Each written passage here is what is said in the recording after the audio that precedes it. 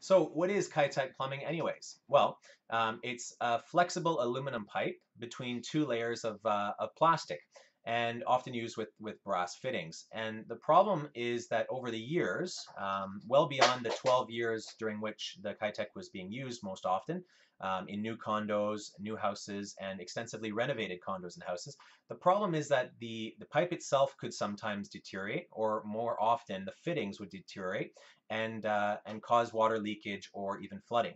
So please take a look through our website, read more about Kitec plumbing, how to identify it, and how to call an expert out to confirm that that's what you have.